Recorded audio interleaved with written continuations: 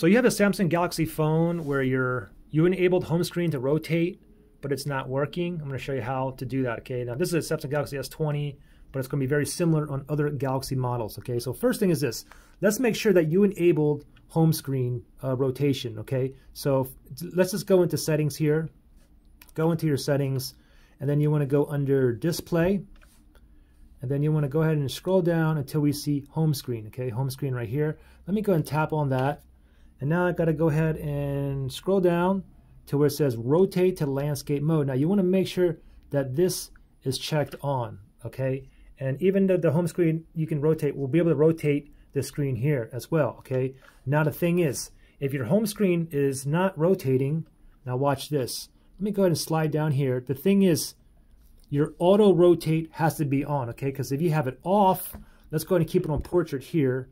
Now, it's not going to rotate, okay? So you have to, if you want your home screen to rotate, you have to have two things on. You have to have your auto rotate on and your home screen rotate setting on as well.